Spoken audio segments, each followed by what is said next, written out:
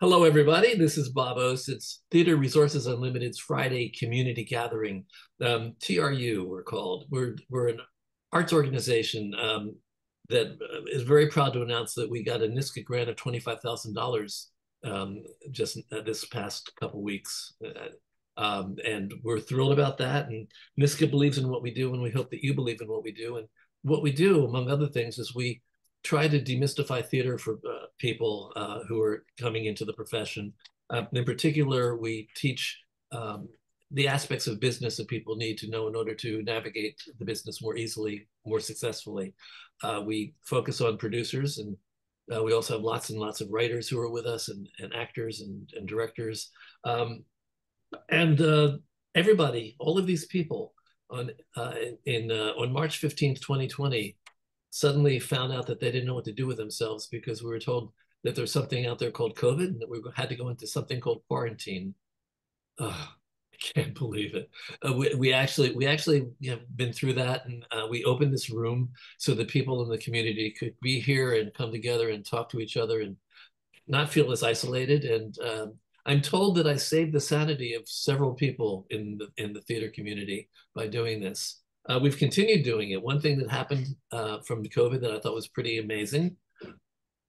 We're in New York. Basically, before COVID, everything we did sort of revolved around New York. Didn't happen once we opened up a Zoom room. We suddenly have people from all over the world. There's somebody here from Germany today, and we have people from all over the country. And we love that. And we're going to keep doing this. We're going to stay. Thank you, COVID. That's one nice thing you did for us. Thank you. And because of COVID, we are kind of a global community now, which is thrilling, absolutely thrilling for me.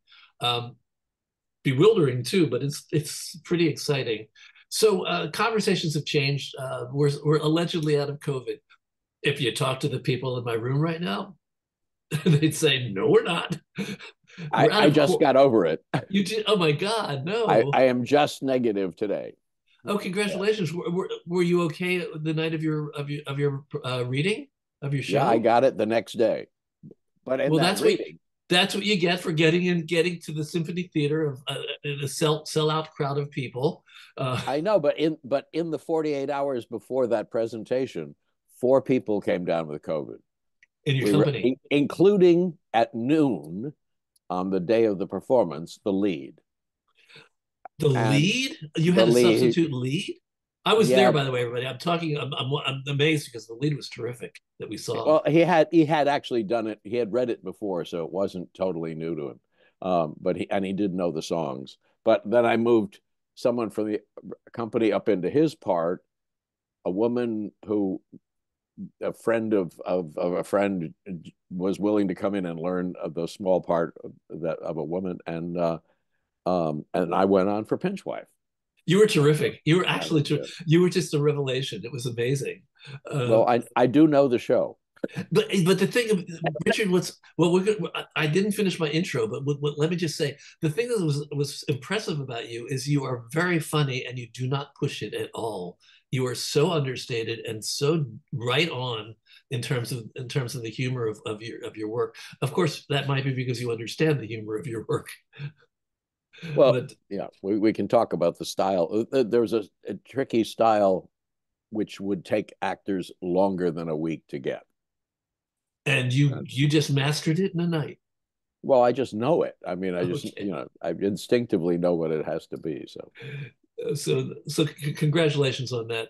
And back to my viewers out there, I just want to let you know that we encourage you to be a part of our community. So if you're out there and you found us on YouTube or on a podcast, please email me, trunltd@aol.com, trunltd@aol.com.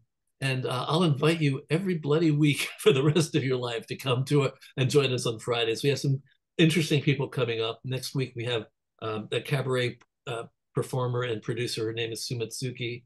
And in January, we already have booked John Maltby, who runs the company called LA Poverty Department, which is a community involved um, arts organization in LA that deals with impoverished communities and brings people living in slums into theater and tries to make changes happen. So he's going to be an interesting guy. Um, so I'm going to come back to Richard now, and we're going to actually start talking about stuff. I mean, I'm particularly Richard. I'm going to say this for everybody else because you already know this. You've been a big influence on me as a writer, and you're somebody that I've admired for forever. And as you know, my aunt was one of the people that worked with Jim Friedberg, your producer. Oh, yes, I remember that. Yes. Yeah, so I've been incredibly aware of you and incredibly inspired by you for many, many years. Um, and I think there's a lot of people in this room who might feel the same way as I do. Um, there are things that I've learned about you, things that I've figured out that I guess I should have known. Um, it never dawned on me that Richard Maltby, who directs and wins Tonys, and Richard Maltby, who writes lyrics and has Broadway shows produced, you are the same person, aren't you? We I am. I am. Yeah, I am. yeah. Yeah. So that's one of the things that fascinates me. I started doing a series of interviews called Balancing Act. I started it with Austin Pendleton, who acts, directs, writes, and I find it interesting to talk to artists about the different facets of their career and why what your attractions are to each aspect of it, and what it is you love about writing, what it is you love about directing, and how you've balanced it all these years. Um, Give us a little bit a background on you. I mean, did you Well, start that's it with writing? no. I mean, actually, that they're not for me distinctive. I want to create the musical, and the musical that means somebody has to write it, and that means somebody has to direct it. I mean, the creation of the show um, is what is that's. I mean, the director is the author of the musical, of the finished musical, and so it is not a big stretch to do one or the other. What you do lose uh, is the critical mind of another person. However, I found early on in my career that I was as likely to be misled by the critical mind of the other person as inspired by it or clarified by it.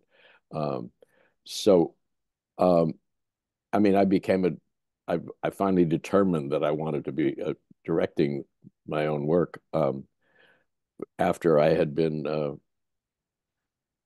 I I'd seen it mangled by other directors, you know. I mean, I think that what I write is absolutely patently clear. Who could possibly misunderstand it? And then you send it out in the world, and then it gets misunderstood all over the place. You know, I just went through that with a play of mine. I mean, I thought it was patently clear what my characters were about. Um, no, people come in and they interpret, and sometimes you go, "Wow, that's great. I never thought of that before." And yeah, I sometimes mean, you go, yeah, "Ow." Sometimes it's wow, and sometimes it's ow. I mean, I have been around one truly great director who was Nick Heitner from who directed Miss Saigon, and that was an extraordinary experience, and I learned an enormous amount from that. But I was as likely to be trying to explain a joke to a director who doesn't get that it's funny. What can you do when they don't get it? You know. Um, That's the name of a book. What can you do when they don't get it? yeah, right. So, But that was it. I mean, I never wanted to write a musical, but I started and I wrote a musical in prep school, and I found somebody who could write the book, and I had a composer, but nobody wanted to write the lyrics, so I wrote the lyrics, and then I went to Yale, and we wrote two musicals there. I met David Shire, and once again, for the musical to exist, I had to write it, and pretty soon I was the lyricist and writer the show. And when I came to New York, no one was much interested in a book writer. but David and I were sort of popular for songwriters, and I realized I was a lyricist, and I thought I didn't want to be a lyricist. That amazes me. That astonishes me. I have no interest in being a lyricist. The lyricist sits in the hotel room trying to fix those two bad lines. Well, that's exactly what occurred to me when you were saying this, because I know you first as a lyricist, and I understand the correlation between the book writer and the director. Both are involved in shaping a show. Both have to be aware of dramatic arc. Both have to just understand every moment of the show. The lyricist seem to be a little bit not in that same equation as librettist and director. And also let it be said so that everybody in the room knows this. Not everybody directs their own work, and not everybody is able to direct their own work. There has to be a caution about that. No, in fact, I am completely schizophrenic on that count. If I'm directing someone in singing a song that I wrote, I'm as likely to say, "Now that's an interesting line. Why is that there?" And I mean, it's kind of surprising. It seems the process of writing is one thing. That's sort of like channeling the character and putting it down on paper.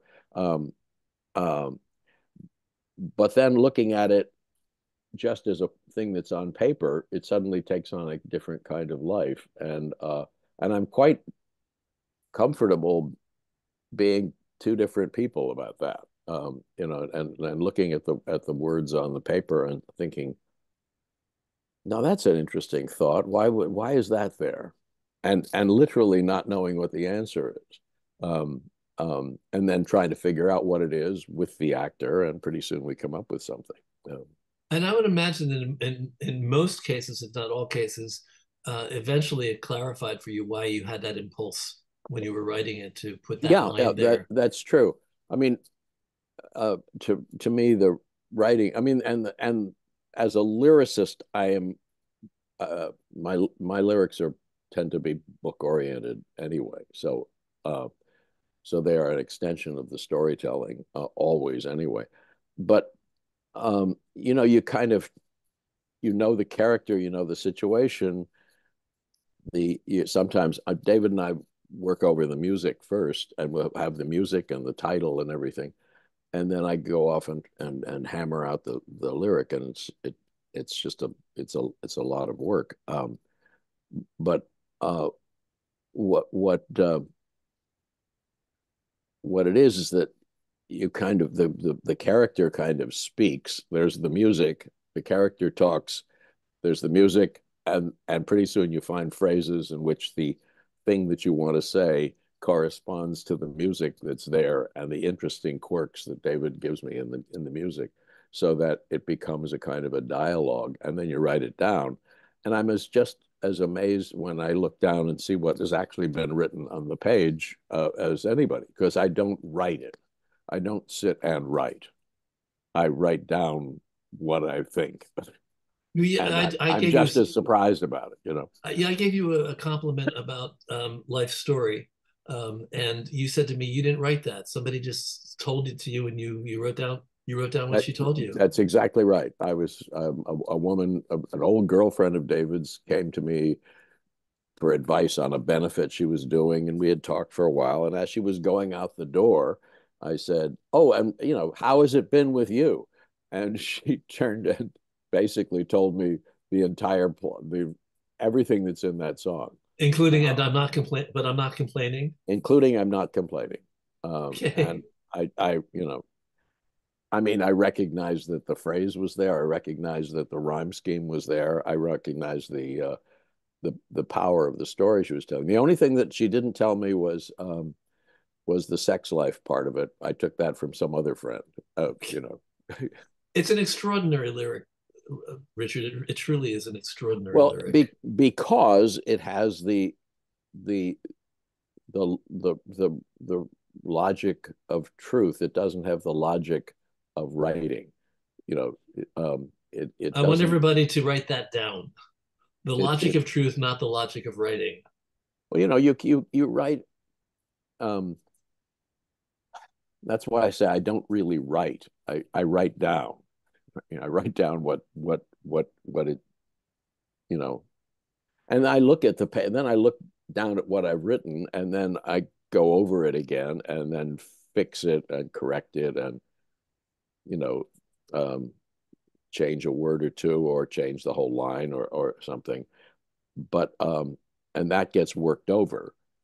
But the basic impulse um, is psychic, and I mean literally psychic. Well, it's a good thing that your inner workings, your inner inspiration has such a knack for this. Because Uh, what you channel um, just is sometimes so thrilling and so amazing.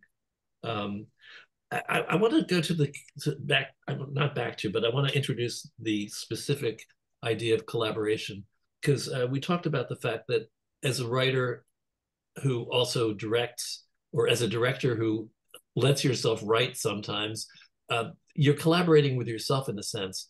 Can you talk about some of the collaborations that you've had as a writer with other directors?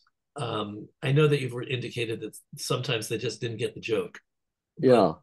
what were the good things and what were the bad things? And what are the advantages and the disadvantages for you working with yourself without a collaborator? Well, the, I mean, on the simplest level, uh, I do know where the rhythms are. I do know what the inner thought is. I do know what the impulse is behind it, which very often is not what the words seem to be about. As in any good dialogue, there is a subtext which usually runs counter to what the actual words are. Someone says, "I'm so happy," and the subtext of it is, "I hate you and I don't ever want to see you again." Because that's playwriting. What, And what so the I way the I way I've heard it phrased is it's a matter of figuring out what are people saying when they're trying to achieve what they're trying to achieve. Uh, Yes, exactly so. That is, and what they're saying may not be in any way an indication of what's truly going on. And all great plays get to do that, go through a scene, and then you find out what's really going on in that scene that just was there. Um, and um, that's the whole magic of withholding information, which was which we it do which we do all the time. was interesting because uh, this show that we did on Monday, which is a restoration comedy, uh, It's a musical years version of the Country Wife for those of you who didn't see it. yeah, the Wycherley restoration comedy. But years ago, David and I were driving across country, and I wanted to go to the Guthrie Theater, which I'd never seen, and so we got there at 7:45, and went in to see whatever was playing, and what was playing was The Way of the World, which is a Congreve restoration comedy, starring Zoe Caldwell, and Not the bad. big the big scene is which is called the proviso scene, which is with the two lovers, the main two lovers, um, agree to that they will be lovers if on the proviso that you don't do this, and on the proviso that you don't act that way. And so it's a dissection of the games people play in affairs, and how they agree that they will be lovers, but only on condition that they don't do any of these terrible things. They do this scene. It's a famous scene. It's funny. It's delightful, um, and very verbal and very controlled. And when the scene was over and the guy leaves, and Zoe Calder was on the stage by herself, she went. She had clearly been sitting. She was so hot for this guy she couldn't keep her hands off of him, but she had played the whole scene as if it was all just intellectual. I That was when I understood acting. That's when I understood playwriting. That's when I understood um, restoration comedy. Certainly, the whole premise of people saying things that are the opposite of what they think. And in fact, Absolutely. all of Ain't Misbehavin' is based on that same joke. People not saying what they, not telling the truth to each other. You finally As a, told me what Arthur Faria was trying to let me know like 40 years ago. I had asked you this. I said I was told that there was a subtext to "Ain't Misbehaving" that a lot of people didn't realize. yes, So, there is. so this is it. Yeah, I mean it's a defense mechanism. It's a way of protecting yourself against being hurt. You know, so if you don't commit, if you don't say, for example, "I love you" to somebody, then you are protected against somebody rejecting you.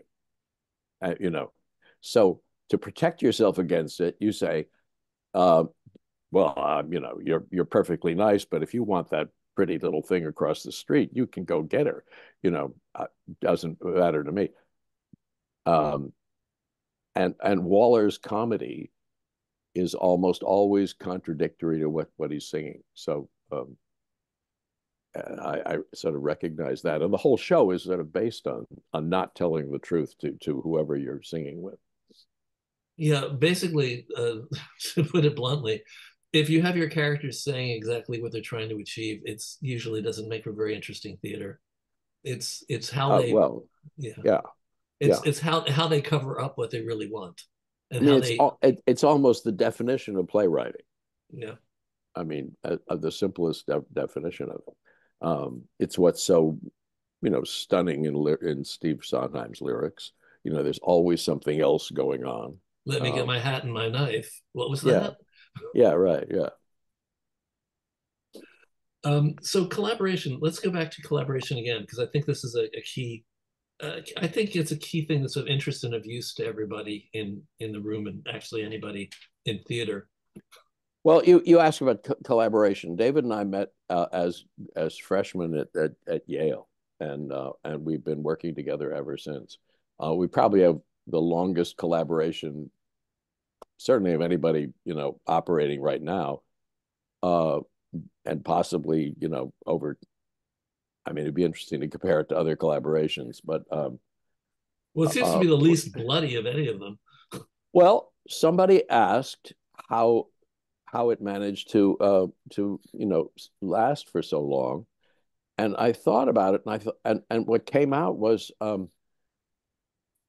the we never say it has to be my idea. A collaboration is over the moment one person says it has to be my idea. Um, we either I convince him, or he convinces me, or if we are at loggerheads, at I can't see his position, he can't see mine, we probably are asking the wrong question. And then we go back and redefine the whole process because probably we're both wrong, that there's something else that we're missing, and we find that. But the moment that one of you says, "Shut up, it has to be my way," the collaboration is over. And It's never said that directly, but it's there are many talk about subtext. yeah, I mean, but it sometimes does happen that way. And writing is very personal. Writing comes from your own vision of things, and if somebody has a different vision of it, that's annoying. And if that person Let's happens to say be from the your start, though, Richard, that you and David must have a shared aesthetic to some degree. It just it's just seamless the work that you do together. um, yeah. I mean, when we met, David didn't know anything about musicals. I mean, he came in having written in Buffalo a score to a musical. It had ballads and comedy songs and dance numbers and everything else. It had no book, no story, no characters or anything, but it was the score of a musical. And he really thought we were going to, he was going to find somebody who was going to write the musical that was going to go with the score. Um, and and in a funny way, I sort of taught him how to write a song, which is interesting since I didn't know how to write a song, but I knew what he was doing was wrong, and so I would invent these rules that I would tell him. A big breakthrough happened when we were writing an adaptation of Cyrano de Bergerac, writing the song that ended up being Autumn, the one that's in Closer Than Ever. Be Left in Autumn, yeah. And I was badgering him about the different melodies that he'd written and why they didn't work. And he got so angry at me that he sort of came in and sort of, here, fuck you, here's a melody. And he played it. And I said, yeah, David, that's it. Because, it was perfect. The only thing that I did was he had a bridge that had a bunch of notes. And I said, why don't you hold the note over that? And that was the only change I made in it. But that was the breakthrough when he followed his impulse. And he took his impulse, his musical impulse, and combined it with all of the things I was telling him. And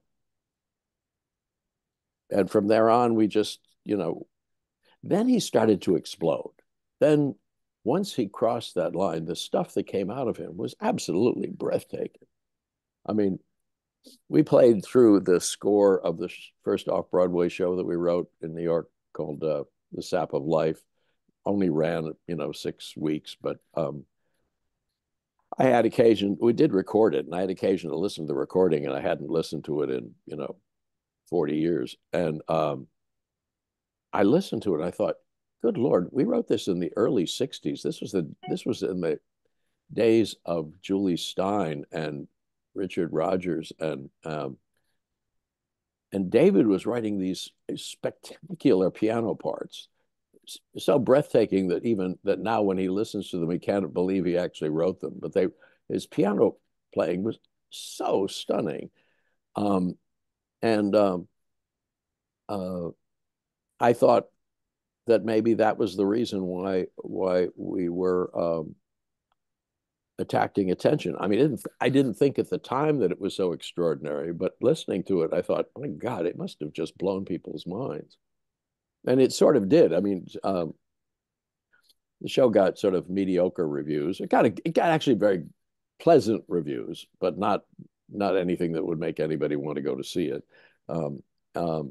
But in the second week of the run, Steve Sondheim came to see it, and then several days later he came back and brought Jerry Robbins, and then several weeks after that he brought Bernstein and Hal Prince, all to hear, I thought, the score. And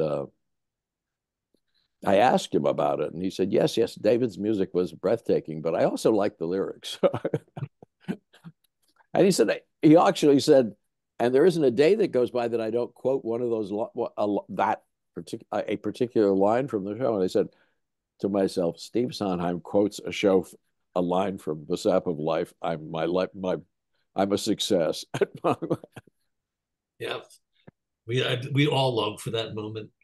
Congratulations on that, though. Well, I didn't mean to be so self-congratulatory, but it was fascinating. But it was I mean, who knew that David who arrived as a freshman at Yale was going to turn into this world-class composer. Well, on some level, you knew. So. Well, I didn't. We didn't start working because I liked his writing. We started working together because we were the only game in town. He was the composer, and I wanted to write musicals, and we looked around desperately to find somebody else we could work with. There was nobody else. We were stuck with each other. Scott Sublett wants to know what was the line that Sondheim quoted. Oh, we all want to know that. It was from a song called "A Charmed Life." A boy is sent off by his family to sow his wild oats in the big city, and his younger brother runs away from home to go and be with him. And the younger brother sings, "While plucking the plums out of the tree, flip a few pits back to me." I don't know why that should attract anybody's attention, but that was the one he quoted. So Well, thank you for sharing that. I appreciate that. Um, let's expand the conversation a little bit because you've collaborated with other people as well. As far as I know from talking to you so far, you've you've never let's see, you've never just written lyrics for anything. I think you've either written book and lyrics, or you've written the book, or uh, like fixed the book, or I don't know what your process has been with Miss Saigon and all of the other Well, shows that no, you. well, Miss Saigon, I was solely the co-lyricist. I mean, Oh, you were the co-lyricist on oh that. yeah, I worked with Alain Boublil, who had written it in French. Their style, their technique is that they write the show in French first, and they had structured the show. Um, it didn't have any English words, but it was pretty much laid out, and that layout remained pretty much the same. But within the scenes, as scenes, they weren't very interesting pieces of playwriting as scenes. They tended to be kind of clunky. They tended to be very obvious, and there wasn't any kind of playwriting going on. And so what Alan and I did was we would go off to a hotel in some exotic and rather beautiful place, like on the coast of Brittany or something, and we'd spend 2 or 3 weeks there and come out with half of an act, um, or either half of the first act, second half of the first act, or the second act. Those three parts. And what we did was we took the music that was there and then reconstructed the story so that there was an actual scene going on in an action that involved a scene. And um, so to some extent, I guess you are right. We was writing what I thought what we did was we wrote a play. We wrote a musical play with a pre-existing score, and with all sorts of variations that Claude Michel didn't expect.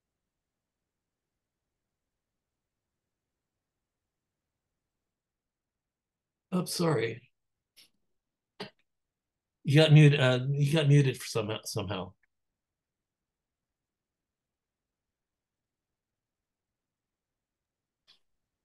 Okay, there you go. How much of that There. did you hear? I think we you got as far there was something about you got up to the story. Um, Oh, well, we basically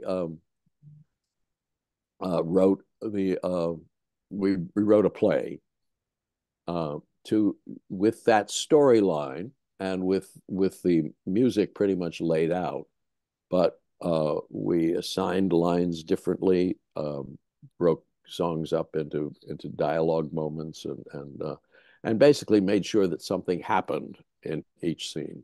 Uh, this is Miss Saigon, right? this is Miss So Saigon, yeah. so essentially, you did get involved in the book writing on that as well. Yeah, now that you mention it, yes, the lyric process of that show was a script writing process. It fell into rhymed couplets, it fell into rhymes and songs, but it was entirely a script writing process. The one And collaboration that I know about, because I knew the collaborator, was you collaborated with Arthur Farr. You collaborated with a choreographer to some degree. What was that collaboration like in Ain't Misbehavin'? uh, well,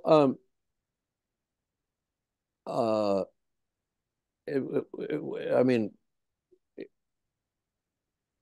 the structure of the show was mine. I knew. Listen, I went into rehearsal with a stack of sheet music and the cast and 5 good ideas. Was And this a four Manhattan weeks, Theater Club? yeah, and 4 weeks later we came out with a show.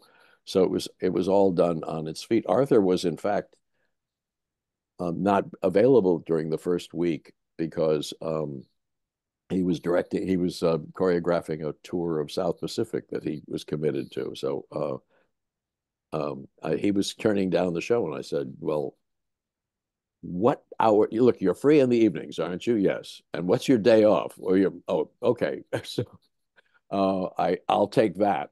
And we worked it out. I would sort of block out the scenes, and then he um, added this stunning vocabulary of movement that was made up 50% of his knowledge of Harlem dance styles and 50% of his training.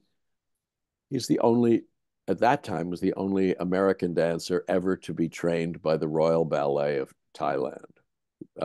And so the Royal Thai Ballet and all of this, that's part of the Ain't Misbehavin' style. Ain't Misbehavin', I'm saving my love for you. That's not Harlem. That's Thai. And all of the hand movements added to this would have been Harlem moves, but instead it was that. It added this incredible elegance to the show. It was an invention of an entirely of a very eloquent um, uh, movement style that no show had ever had, and it came largely out of again describing uh, um, focusing on the nature of Fats Waller and the and style concealing things. So this is all about how I am so cool. I am so elegant. I am so much better than you are, you know. Uh, and you may think that you are better than me, and I think you're better than me, but I'll never let you know that. Going back to the It, Fats Waller subtexts. we're back to the Fats Waller subtext. It built on watching what Waller was doing and listening to what he was doing in his comedy and finding ways of turning that into a show. That's the secret ingredient of Misbehavin'. So I think if I have heard you correctly, Shire wrote the music first. The music, did it always come first? Did you ever write a lyric first? Sometimes I did. I tended to write doggerel. I tended to write very boring things, and he would then set it, and it would be very boring. And I would finally say, "Oh, now you know what I'm talking about. Go write something." And he would go off and write something that was way better, way more quirky, way more interesting. What's interesting about his music is that he goes to strange places. He doesn't follow certain kinds of conventional logic. I find that fascinating because I find that there's a parallel in human speech that can follow that logic because we tend to talk that way. We tend not to talk in standard forms. So I found A collaborator of mine, a composer, Scott Oakley, used to talk about Richard Rodgers with great respect. And he used to say that Rodgers had a genius for going to the wrong note. That yes, right. so, but David not only goes to the wrong note, he goes into the unexpected He goes into the twist. unexpected place and the unexpected twist, and it's um, whenever he does that, I would jump out of my chair and have to be sort of walking around the room. We always knew that if it got me out of my chair, it was good. This is a new standard we can all apply now. Yes, Okay. right. Can I, if I could sit still while he was playing it, Um, the only other person I know of that you wrote with was Charles Strouse, but I'm sure there were others. Can you talk about some of your other collaborations? well, not too many. I mean, I did a bunch of industrial shows with Johnny Morris. He wrote Green Was My Valley and uh, the musical of that. He didn't have as successful a career No, in the theater as he wanted, but he had a huge career because he was the go-to composer for Mel Brooks for most of his movies. didn't know that. Okay. And so and he he's a very, very funny, delightful person, and delightful writer. And he and I wrote several, delightful, I mean, kind of grand industrial shows. There used to be these things called industrial shows, ladies and Loved gentlemen. them, loved them. Businesses would hire the top people, pay them a lot of money to do a show introducing this year's line of Buicks, and David did one show for Buick that had four companies and four orchestras, and all rehearsing in an airplane hangar someplace. And David was one of the conductors, and Jonathan Tunick was one of the conductors, and I think, anyways, it was that kind of thing. And that was one of the ways that people made a living back then. Oh yeah, I mean, I did a big industrial show for General Electric. For the audience was a relatively small audience of the CEOs of the biggest power companies in the United States, and that's a relatively big small audience. I mean, it was a small but unbelievably powerful group, and we had dancers. We had Dorothy Loudon. Dorothy Loudon was starring in it, for which I will tell you, I do like this line. She was carried out by four dance boys as Cleopatra in a song about power, and she said, "When Daddy died, they came to me, a helpless, untrained sparrow. They told me, 'You rule Egypt now,' and I said, 'Me a pharaoh?' I like that." Anyway. Oh gosh. All right. But I mean, you could do that because you could, there was no standard. You just had to make the audience laugh, and it would disappear the next day. It was like there was a lot of outrageous stuff being done in industrials. I've seen films of them. And actually, I may have attended one or two back then. There was a famous one called the Milliken Show. Milliken Show, absolutely. It was done. Fabric, the fabric guy. It was a breakfast show, and every top choreographer did one, and all the dancers in New York did them. It was, they were amazing things. So let me ask you about. So you said changing the subject. Let me ask you about Nick and Nora. That was a situation where you actually had another collaborator, Charles Strouse. Did he also write the music first? Was the music first for that, or what was your collaboration like with a different person? He did, and Charlie is a music machine. I mean, he sits down and he can write 12 perfectly shaped songs in 12 minutes. I mean, it just, Yikes. If anything, he's so facile that it's almost a problem, because they're all good, but where do you find the one that's exceptional? And then also he had a really bad habit of then rewriting something that he had written very quickly and improving it. But in the interim, I would have written the lyric to the first one, and then I'd come in and I would do the lyric, and I'd say, "Oh yeah, but I rewrote the melody." I said, "You can't," but I just spent a week doing it. I had him on a panel once. He described his process as misremembering other people's music. Well, it's very possibly true. I mean, no, he said that. I remember he said it on the panel. No, I mean, it's probably not only a quip, but it's also probably true.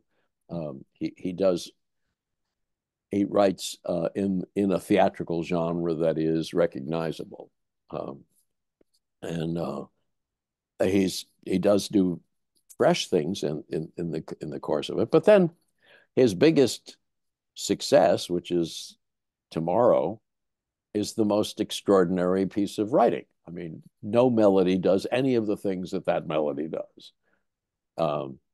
It goes up and down in ways. Why would a melody start dum ba da da dum dee da dum dee da da da da dee da da da dum ba dee dum? That's a weird melody, and then the bridge goes off, and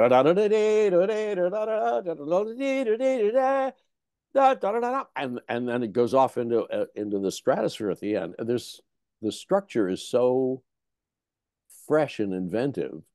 It's also true that he didn't write it for Annie. Oh, really? No, it was a trunk song. He had written it for an industrial show or something. Like he was lying around. That's the other thing with Charlie. He will say, "Oh, I have a melody." It goes like this because he has so many other melodies that come along. I No, call him Charles. to go Yeah. back to Dick and Nora though, because I should know more than I do. Did you do the book and lyrics from that, or was there a book writer? Oh dear, no, I couldn't. I no, it was Arthur Lawrence. Okay, so you wrote with Arthur Lawrence. So let's talk about that for a second, Why? I mean, no. The thing is that because I'm sure that everybody would love to hear. he was going to be the director. It was the people who had been behind the production of La Cage aux Folles, which he had directed, wanted to do something else, and had the idea of doing The Thin Man, and uh, so Arthur was going to direct it. Pete Gurney, A.R. Gurney, was going to be their book writer. Uh, um, Charlie Buddy Strouse was going to be the music, and they came eventually to me. I don't think I was their first choice, but and I had been wanting to write with Pete Gurney for a long time, so I was really happy to get together, and I thought that would be wonderful. But we barely had like 2 or 3 meetings when Arthur started coaching Pete on how to write the scenes, and Pete finally said, "You know, Arthur, why don't you just write them? You know what you want." And he left.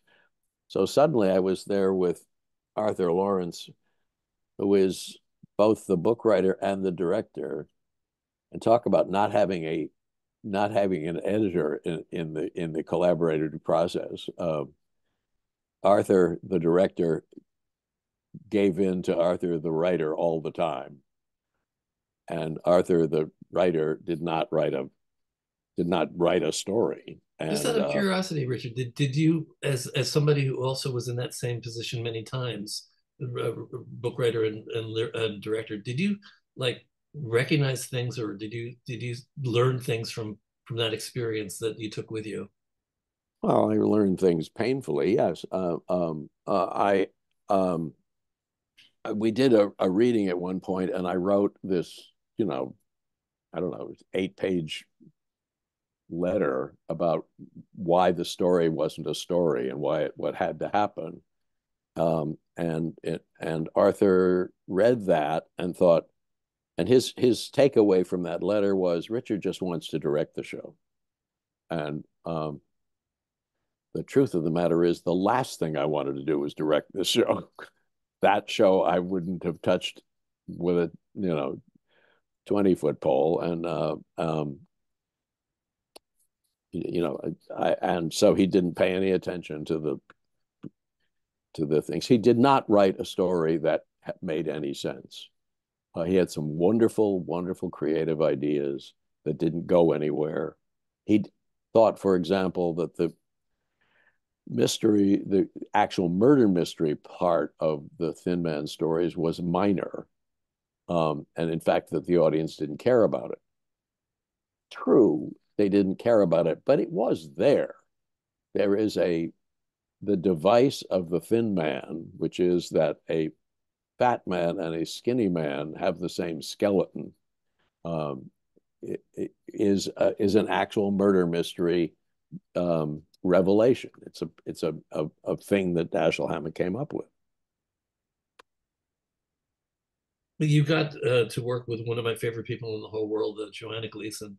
Oh yeah, well, she's wonderful. The Yeah, cast was spectacular. I mean, yeah. we had Christine Baranski, we had Deborah Monk, we had um, Chris Sarandon, we had I'm leaving out all sorts of people. Tom Sesma was in it. Faith Prince, of course, the big, her big turn. Um, and No, the cast was wonderful. Oh, Barry Bostwick, of course, was Nick, and but they were working so hard to make it make sense, and it never did. I'm not sure that the score helped. I mean, I didn't. I don't think that we solved the thing. What it did have was we had three big numbers which were solving, detective work numbers, in which the two of them are trying to figure out, if this happened, then that must have happened. But that couldn't have happened because that happened. So therefore something else must have happened. And that was done in two big concerted numbers that were fresh and really interesting. Um, uh, and theatrically very inventive. Arthur didn't care much about the book writing aspect of those sequences. So when it was finished, when each sequence was over, as opposed to taking something that had been learned from the sequence and moving on, um, um, it uh, he just sort of went on with what the story he had. And well, historically, I mean, I don't mean to put you through the pain of this, but historically, we just know that it wasn't working, and it was notorious for not being successful. it was notorious for being the show in previews that at the time. The show, it had 6 weeks of previews, and no show had ever had that. And then when Spider-Man was coming on, I thought perhaps everybody had forgotten Nick and Nora, but Spider-Man was like, well, it's going to be as long as Nick and Nora. Oh, it's longer than Nick and Nora. Oh, it's way longer than Nick and Nora. Nick and Nora previously was the longest show. Well, you're in the history books. Shut up. Just You made it to the history books. Leave us in peace.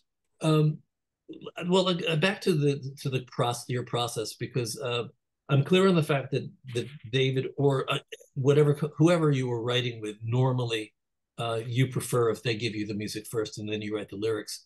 Well, in truth, that's not even with David and me, at least at the beginning.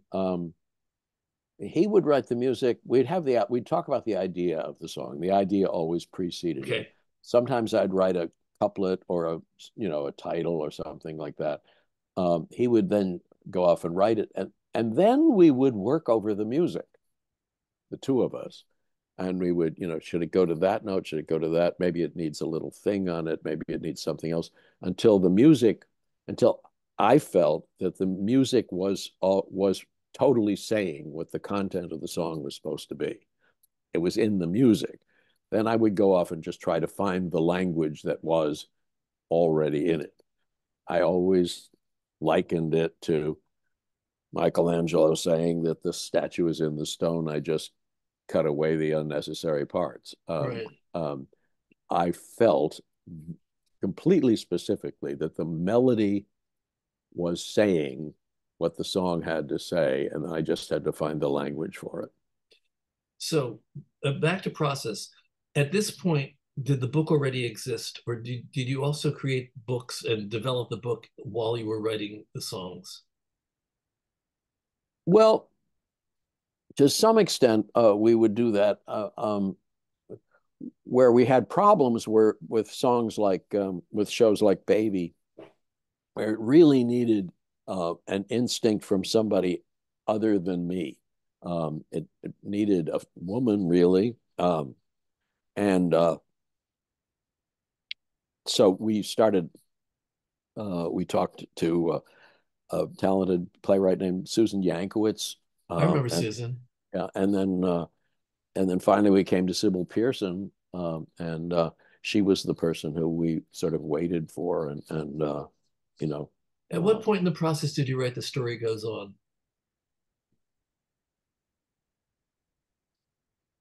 Because that's an amazing song. It's about halfway through it, I guess. David, we knew that would be the moment, the quickening when the kick first comes, and again, David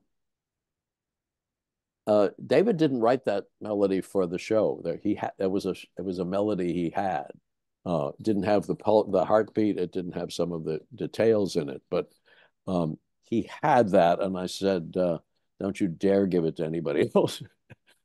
Don't you dare use it in a movie," because he was a big Hollywood writer at the Yeah, time. Norma Ray. Yeah, yeah.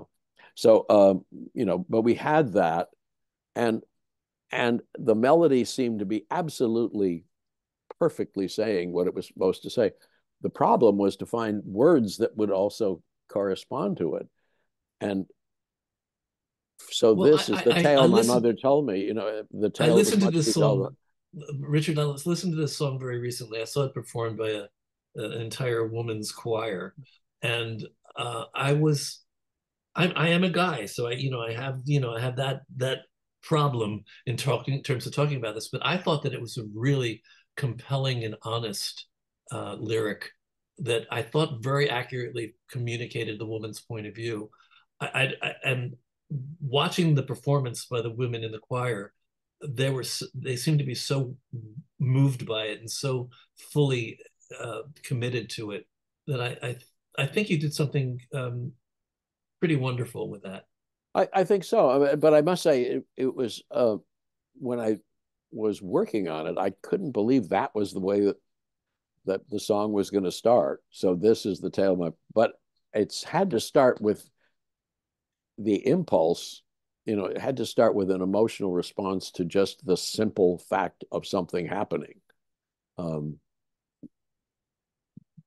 Perception precedes understanding. In most songs, most songs, or a lot of songs, start with a perception of something, and then an understanding follows. I've often walked down the street before with the pavement ever. Oh my goodness! I guess something's happened. I guess I must be in love. It is the so this is the tale. So this is what it is. Oh, and this is the feeling. And when she was talking about that, she was talking about this. Oh my goodness! I understand my mother for the first time. And now, if I understand that, I also understand what she must have understood. What I've understood is that I'm not alone. I'm part of a great chain of life. I mean, the thought follows from the perception. Um, and I And mean, just as a technical point for lyricists in the room, who will probably know this anyway, this is all. This is very much addressing the whole situation of you mustn't start your song with the ending. yeah. Many of us write songs that were there already in the first line, and Oh you have yeah. to I let. mean, and conventional popular songs don't. They sort of give away where they're going to go rather early. The difference with a theater song is that it doesn't give away where it's going at all, and then surprises you. So I love. I'm going to add that to my repertory of things that I talk about in our workshop. So you're saying that basically perception say it again. Perception Perception precedes understanding. precedes understanding. I That, I that's incredibly useful. it is you. It's oh my Lord, the sky is blue and I'm feel and it's such a happy day and I don't understand why I'm feeling so gloomy. Um, oh, it must be that something has happened and therefore it doesn't matter whether there's a blue sky, I'm going to feel gloomy no matter what. Because I've just been abandoned by my lover and I'm never going to see that, and my life is actually going to end. But it starts with the perception. So it's basically like we always tell everybody, a song has to have a dramatic arc. Yeah, And, exactly. But the dramatic arc comes from a sensation that leads to understanding of the sensation. Autumn, it feels like autumn. Although the breeze is still, I feel the chill of autumn. Oh yes, it's autumn. It's always autumn. However, green the hill, to me it still is autumn. I can feel the frost now. And then it gets to the end. He left in autumn, and though another season's here, I feel the emptiness of autumn all the year because you follow the thought process through to the ending. And you can take you know, almost any theater song in one way or another, it does that.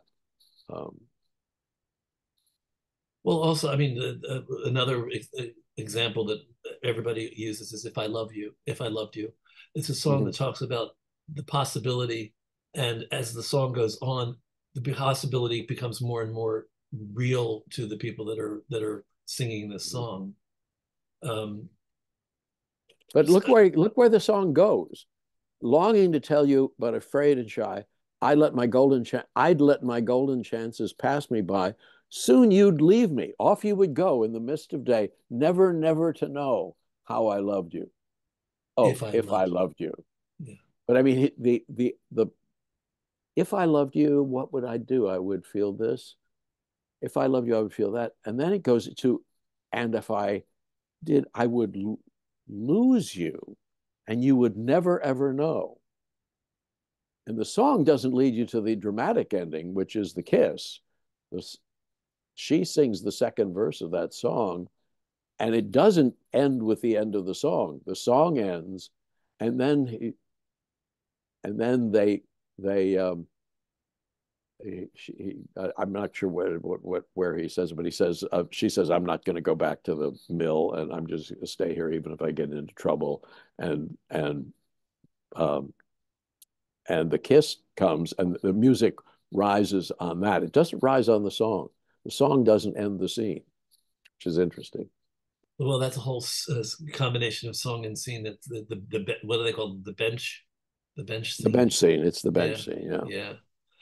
Which also includes Mr. Snow. I mean, which is, you know,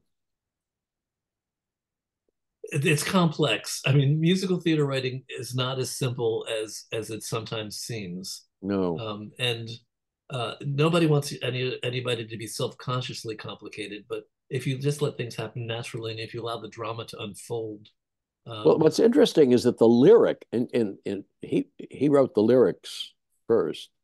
Um, the lyric to Mr. Snow is a description of why of the silliness of that love story.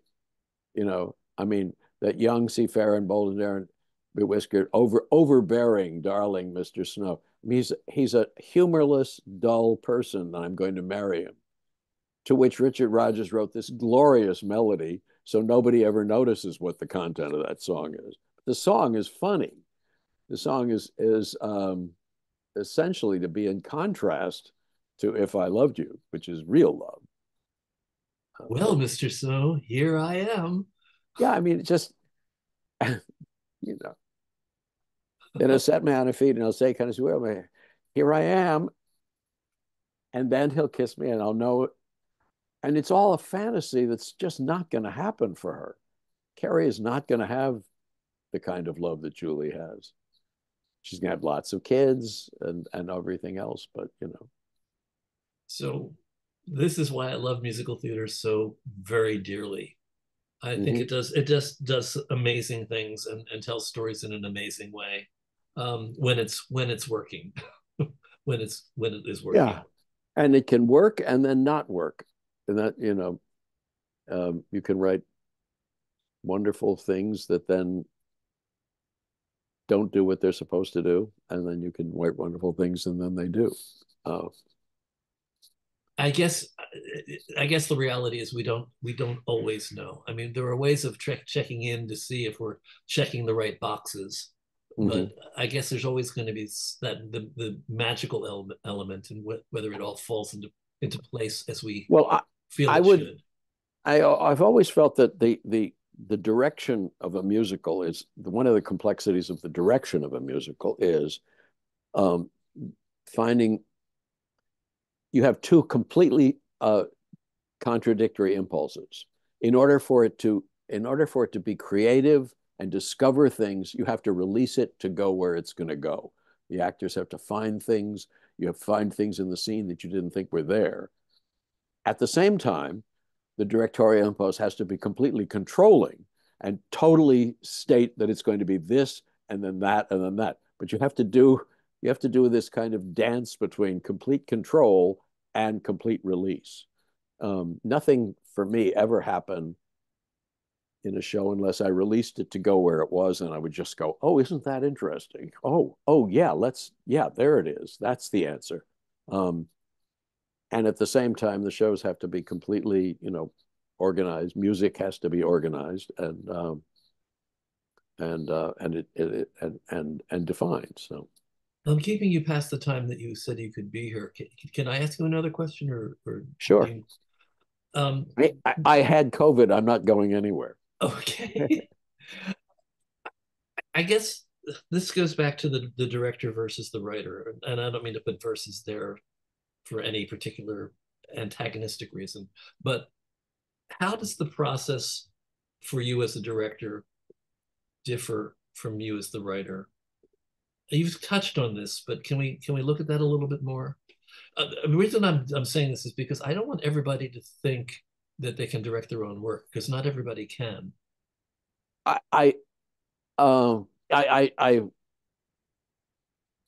I think that it is an anomaly of the way that I create things. Um, um, I work on the script in exactly the same way that I work on the songs. That is to say, I sort of channel it, how to find an interesting way of playing a scene, what's really going on in the scene, what really is happening with this person and that person, why are they attracted to each other, why are they saying what they're saying, what's really going on in the scene.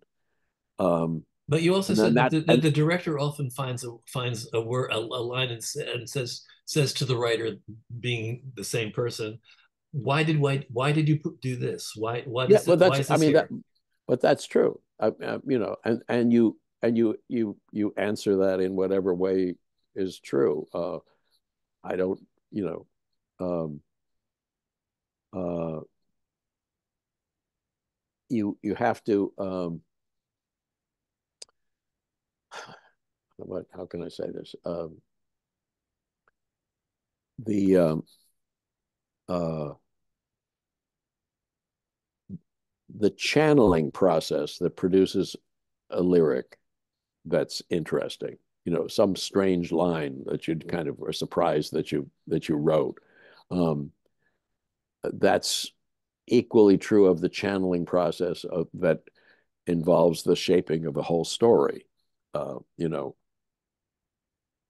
I know that this is going to happen, but how is this going to happen? And um, this person has a quirky personality, so it's not going to happen in the standard way. It's going to happen in a different way, and therefore that person's going to do something else, um, and that produces language. Sometimes it produces dialogue. Sometimes it produces a lyric, but it's the same. It's the same impulse. Does that make any sense whatsoever? Uh, that you, What occurs to me is that there's a conversation going on between instinct and intellect. yes, exactly. So it's following what is following this sort of spiritual story, the the story that has its own dynamic, and then controlling it with the actual choice of lines and a sense of humor, wit. Does the character have a sense of humor? Does that character have the ability to say something bold and directly in a way that no one else could say it? And once you commit to that, the show starts talking. One Shows thing talk. one thing that I often say is that the art consists of two parts, which is creativity and communication. So the creative process, That's fair. That's fair. the creative process basically is an impulsive, instinctive process, and then in order to communicate, you have to look at your work as if somebody that's not living in your mind is looking at it, and you have to Yeah. find whether you're communicating what you think you're communicating. And very often you don't have that doesn't happen until it gets in front of an audience and you realize they don't understand this. You know, uh, I had that a little bit with the country wife because I think some people don't understand the conventions of a restoration comedy. They don't understand the terms of it. A funny thing happened on the way to the Forum, which is a Plautus, and which is a Greek comedy. They got away with because they translated it into the vocabulary of burlesque. I mean, because the Greek comedies are bawdy and sexy and dirty and lots of punchlines. That's burlesque, and so they cast a bunch of burlesque actors, and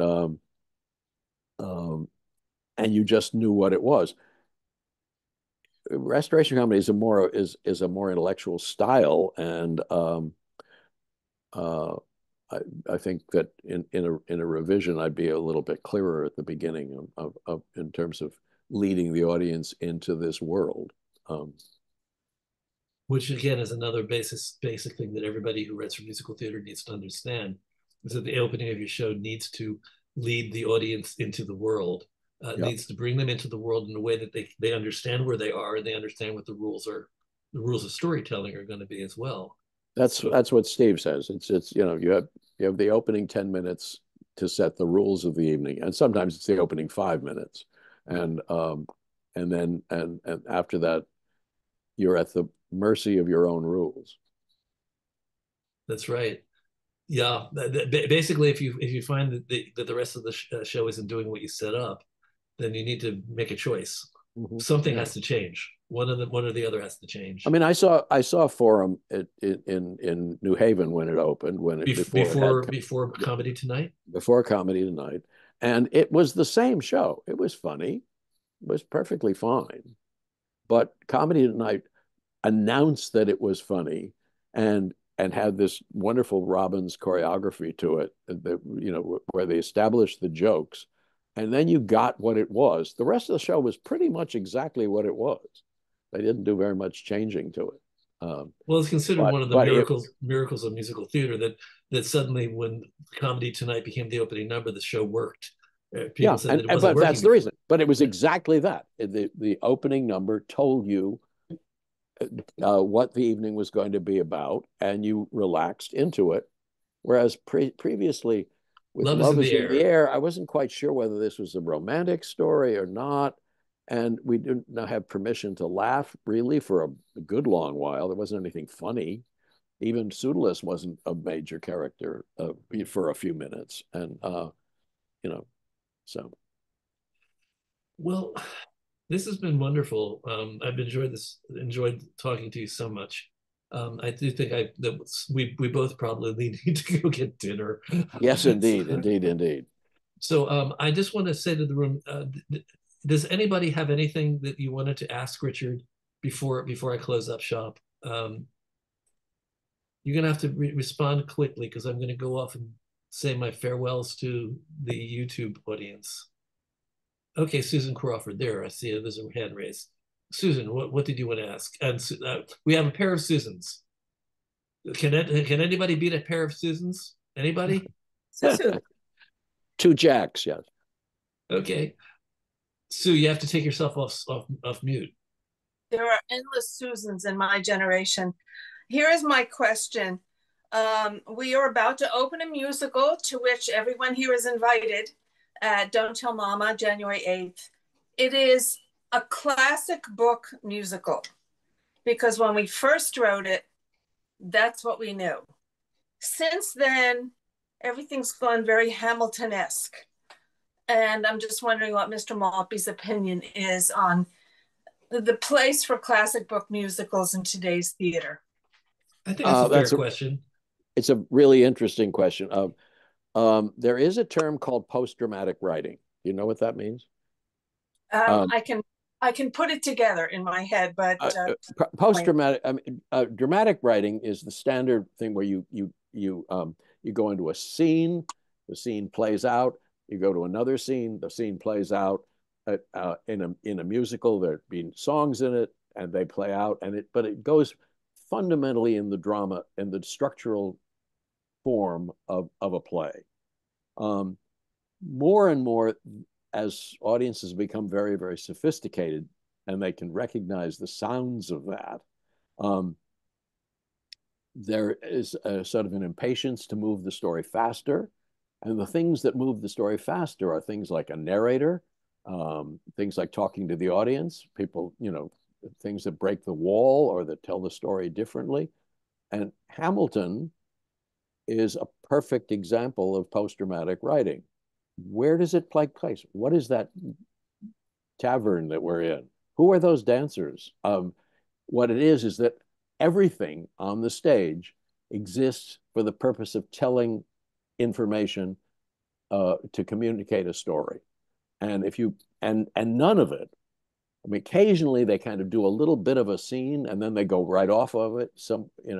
But the division between a narrative moment where we're telling information to the audience and playing a scene is there's hardly a distinction between the two. Burr and Hamilton have an interesting little talk when they meet, but they immediately go off into other things as well. So I really love post-dramatic writing. I love shows that tell the story in a different way. There is something kind of tedious about a book scene. That's been true for 50 years. And unless the scene is really, really well written, it usually is a drag. So being able to break that is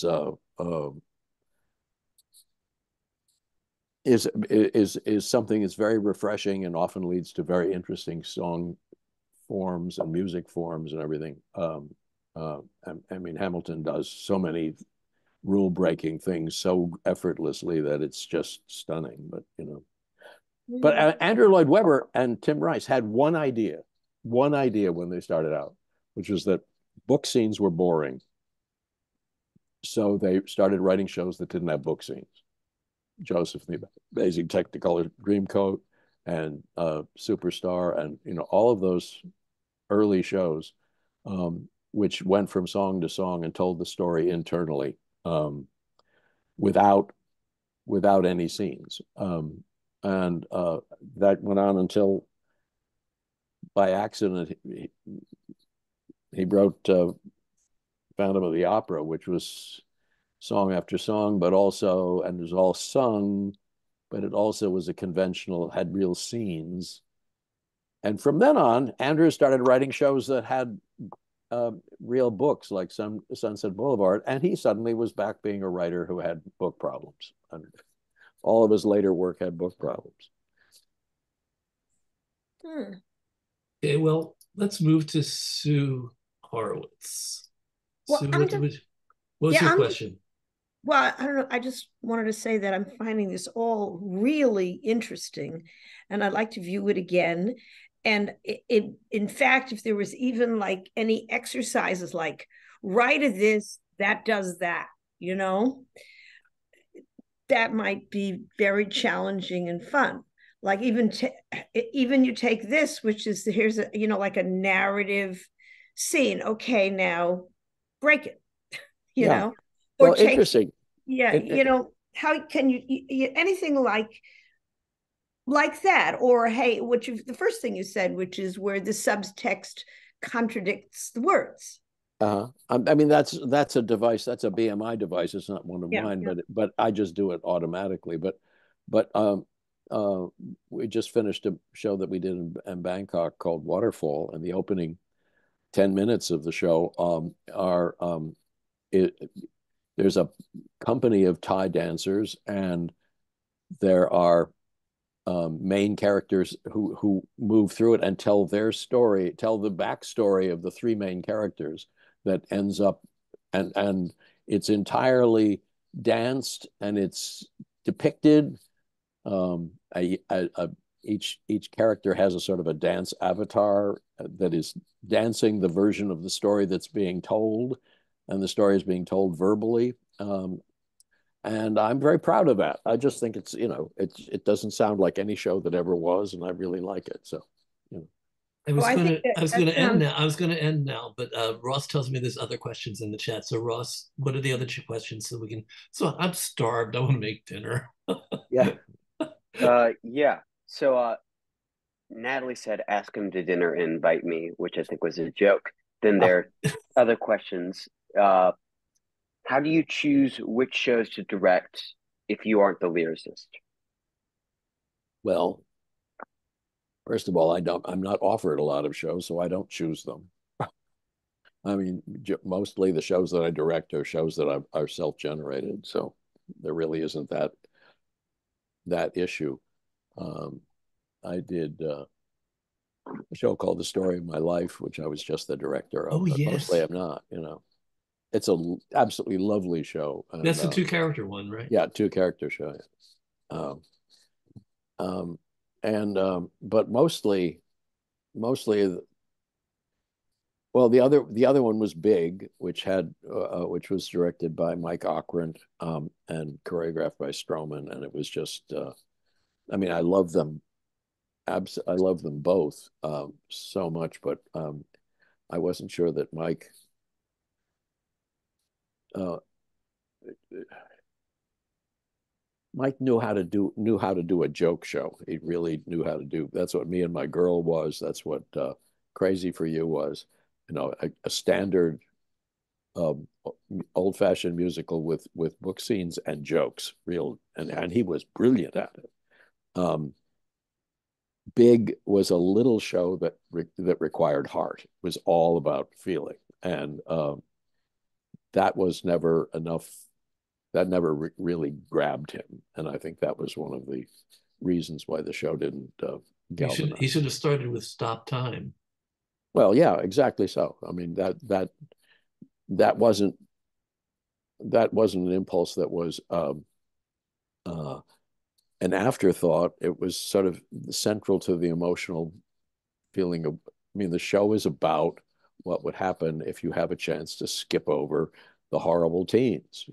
What happens if everybody, when they hit their teens, would like to go past it because it's so heartbreaking. And this kid is given the chance to skip over the pain and discovers at the end that you just can't do that. You have to go back and have all the pieces of your life, including the bad parts, if you're going to grow up. If you're going to be a grown up. And Ross, anything else? Yes. What attracts you to a project?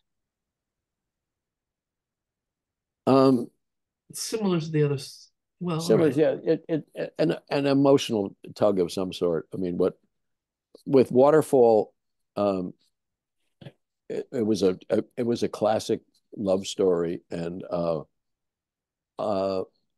about the power of a first love and how it changes you.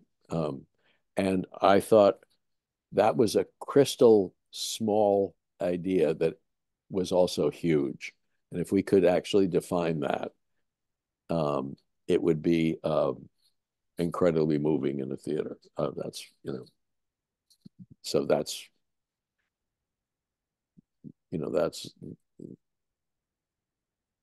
Ross, there was what another. You look for is an emotional center of some sort. Yeah. There was also another question from Larry Daggett. Yes, there was. Was your daughter present in a lot of your rehearsals when she was a child, and is that how she became a director?